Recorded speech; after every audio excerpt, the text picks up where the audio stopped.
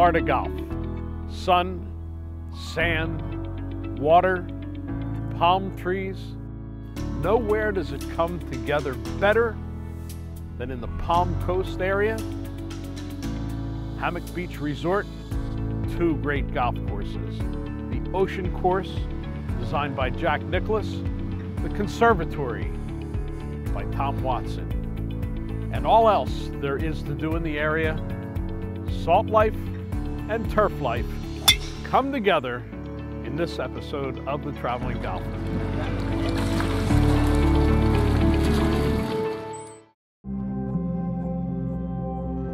This lager comes from a place that's been brewing beer for longer than anyone else in America, where men and women have crafted amber gold in the caves below since before refrigeration. It comes from Yuengling, America's oldest brewery, and brings with it all the know-how that doing a thing well for nearly 200 years affords.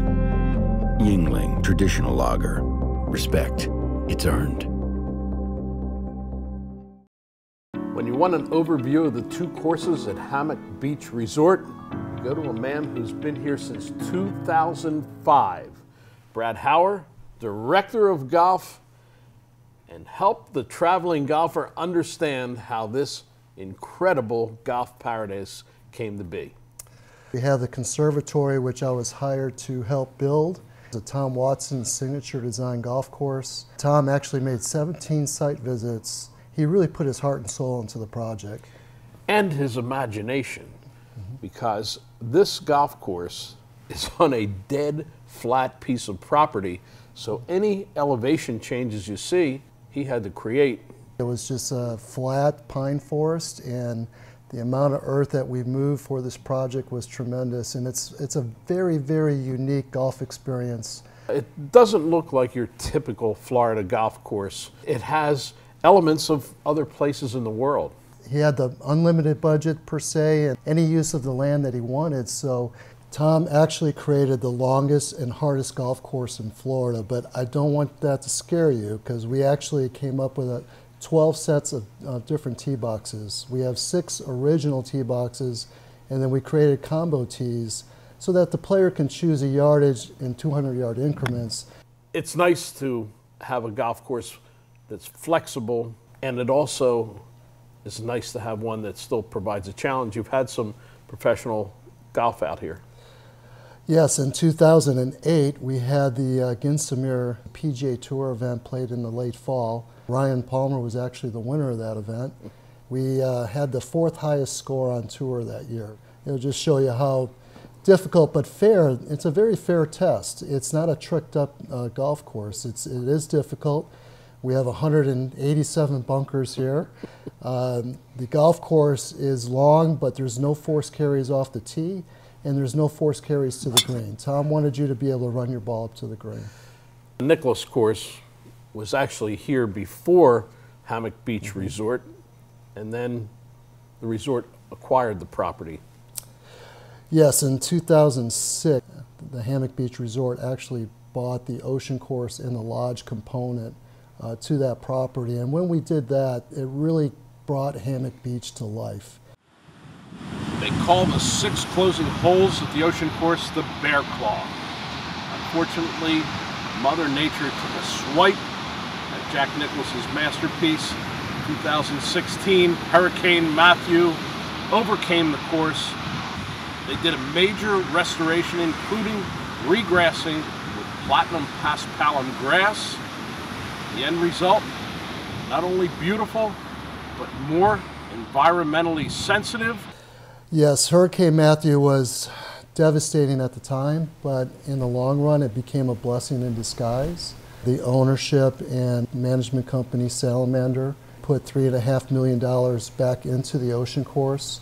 The platinum can handle salt water 8 times more than regular Bermuda grass.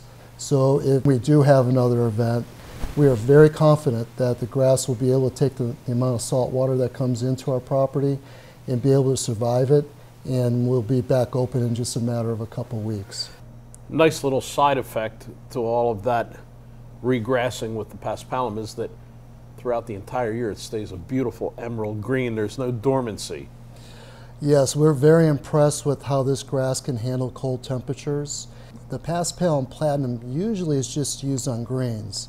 Very rarely has it been used throughout the entire golf course. There's only a few golf courses in the entire country that have planted this grass wall to wall on their golf course. We mow the grass to fairway height throughout the golf course, so there's very little rough, hardly any rough actually. So it has a very pristine Augusta National look to it. Hurricane Matthew redesigned the dune line for us in a good way. We have almost a mile of ocean golf frontage, 6 holes directly on the golf course. If you're looking for an ocean golf course, you have to come and play the Ocean Course here at Hammock Beach. And it definitely has some of Nicklaus's signature items in there, large greens. This is definitely a softer Jack Nicklaus design. You know, some of his designs can become pretty difficult, but this one he kept in mind the winds that we can get off the ocean. Players really enjoy playing this golf course, and the theme throughout the whole redesign is how do we make golf fun again? How do we make it just a little bit easier? How do we encourage more people to come out and play? And now it's time for the Strakaline putt of the day. When you're confident about the line, you hit a confident putt and the 3 putts. Nicklaus and Watson had some great duels over the years as competitors. Now, as golf course architects, let's recreate another duel here with the Ocean Course and the Conservatory. So let's start from the tee. The Nicklaus course off the tee. Nicklaus course has wide fairways, a little tighter than the Watson course. And the Watson course, large corridors. Tom's course has wider. He's a little more generous off the tee. Bunkering is more severe with Tom Watson's course. The fairway bunkers on the Watson course are much more severe. From high lips to very deep valleys. An almost impossible shot for anything other than the pitching wedge. Jack is not so severe with the bunkering. And the style of the mounds that they use. Let's go with Nicklaus. Nicklaus is a little bit softer mounding. Tom's course is definitely more sharp, a higher, steeper mounding. Gotta play them where they lie.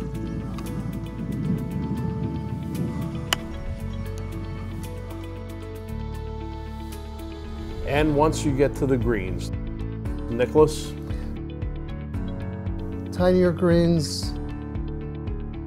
Watson's greens are huge, very big. Rolling, undulating. 2 great competitors on the golf course, 2 great competitors in the design room. Bottom line, Hammock Beach Resort provides a 1-2 punch, Nicklaus, Watson, that will be an unforgettable golf experience. Oh yeah.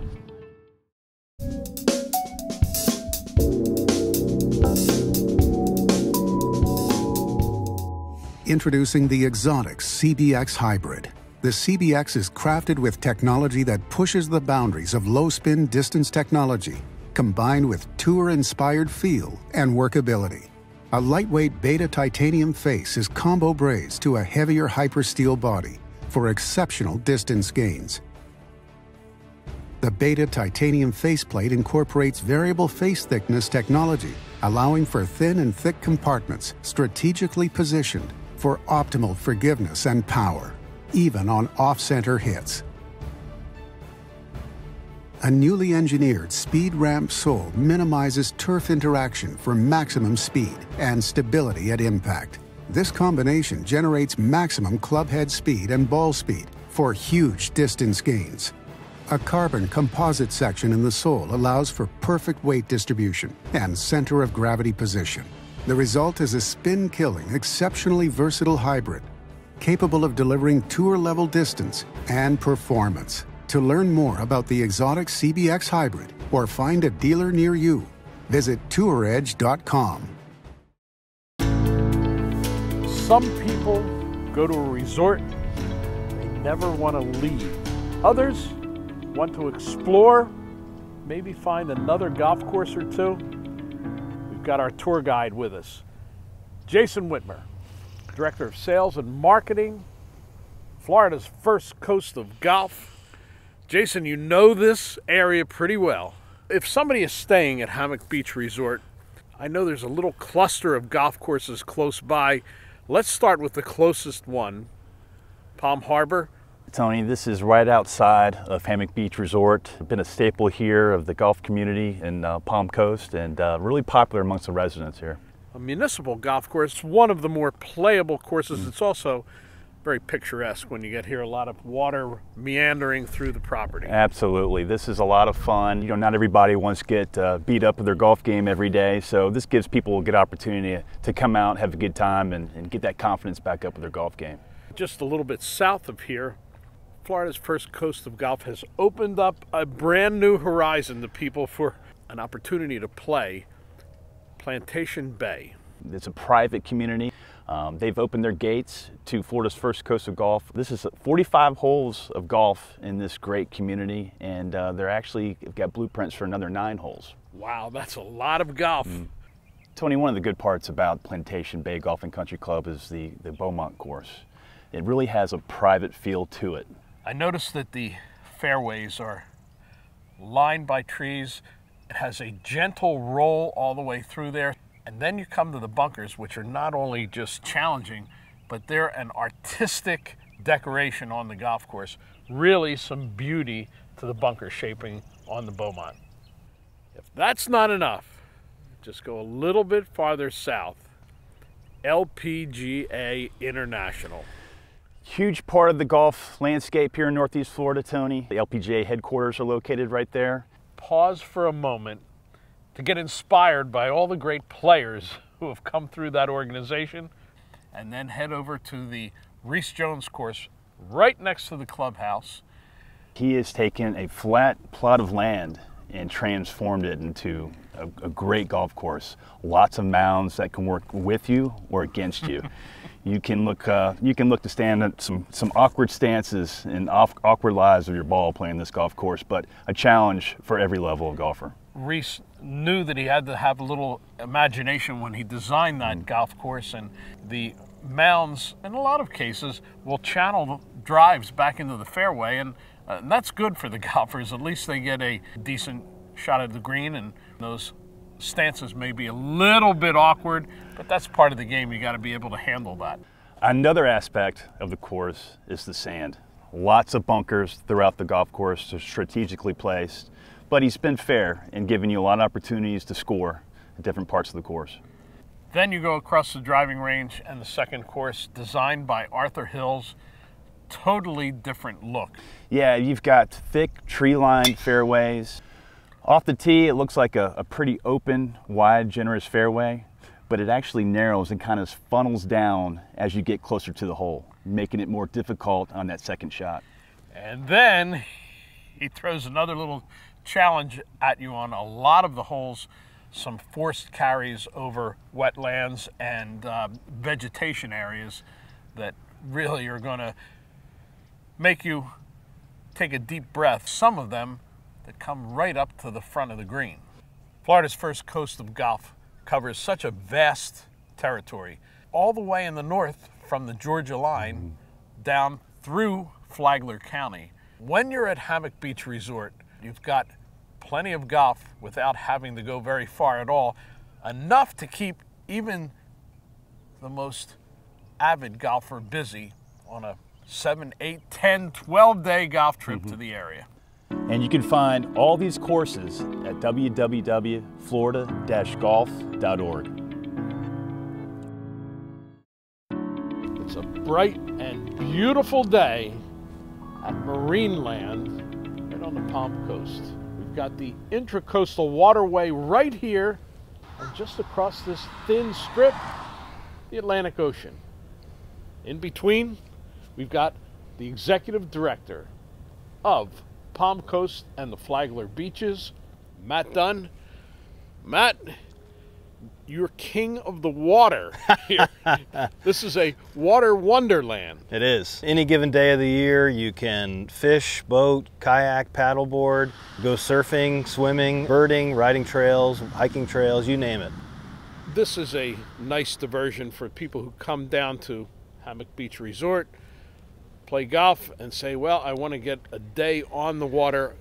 Tell them what they can do coming down here to Marineland. Sure. Here in the town of Marineland, it is home to the Marineland Marina, which we're standing at now. Kayak, I know, is at the top of your menu. It is, yes, absolutely. My friends and I have a great time out here crabbing and kayak fishing. The Intercoastal Waterway here is a great spot for fishing and boating as well.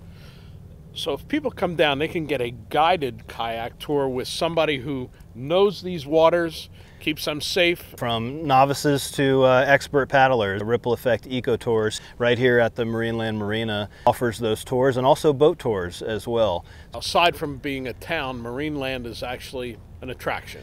Absolutely. The Marineland Dolphin Adventure, which is just across the street from us, it was the first ocean aquarium in the world, and you can see dolphin shows there. You can get in and swim with the dolphins. They have all kinds of different interactive programs that you can enjoy. And also, here in the town of Marineland is home to the University of Florida's Whitney Laboratories, and there we have the Sea Turtle Hospital, which offers tours from time to time. Just down the street, about 12 miles, is home to the city of Flagler Beach. There's a tremendous foodie scene that's been growing and growing every year. I saw the activity down at the pier there. Families, couples. For those who don't want to walk inside one of the restaurants, they might catch their dinner right outside. Yes, they can. We're a very affordable destination for families and certainly golfers, absolutely. And again, just back to being such a wonderful outdoor destination. People love it.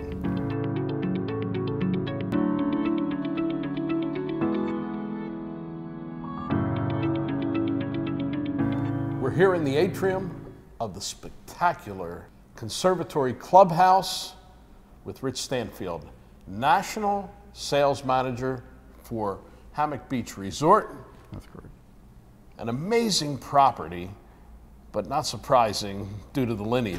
Well, thank you. We are part of the Salamander Golf Collection, which also includes our Innisbrook Resort. It's hosted the Valspar Tournament, as well as the Reunion Resort. This collection here on the east coast of Florida, including the 2 golf courses, the towers, all the restaurants, it's luxurious, but it's laid back. Palm Coast is a very laid back community, very unincorporated, but yet you have all the amenities and things that you would like to have there.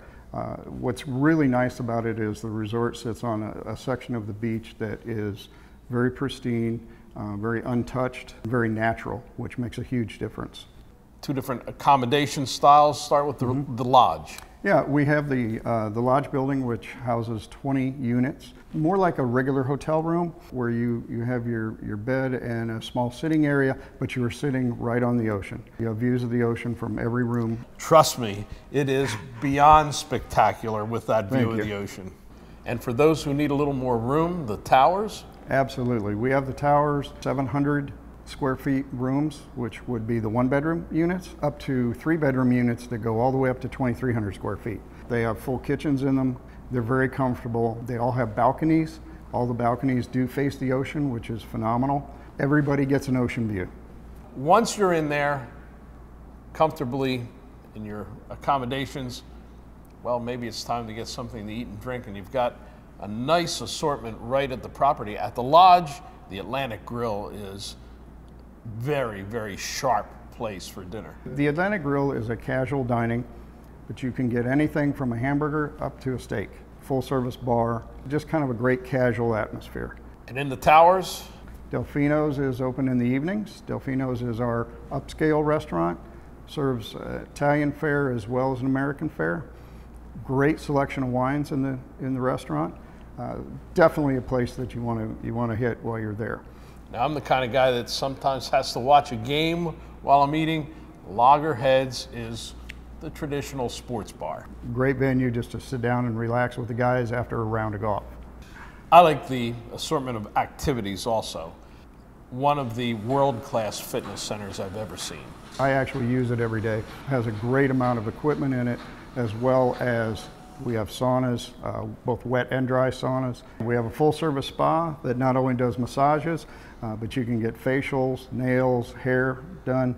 For every stay, we also have the availability of bicycles. You can take the bikes and ride around the resort, or you can ride up and down the beach. We also have a small putt-putt area, which is natural grass instead of the AstroTurf that you usually see, and that's kind of a great little venue that you can go to. As well as we have a fantasy pool complex. The fantasy pool complex incorporates a lazy river and a giant water slide, multiple pools. For those people that don't like the ocean as well, but they like the sand and beach, we have a beach pool which actually has sand around it, so that you can have that experience without having to go to the ocean. Down on the beach, you want to ride off into the sunset, you really can do that. You can. There's a company that rents horses, and they'll teach you how to ride the horse, and you can take a horse up and down the beach, and it's a phenomenal experience. Everything is right there. You don't have to leave the property to take care of anything. We hope you enjoyed this special episode of The Traveling Golfer from the Palm Coast and Hammock Beach Resort, as we take you from sea to green on this latest adventure. We want to say a special thanks to all the folks at Florida's First Coast of Golf for helping us put this show together. And with that, it's time to take a final walk along the beach.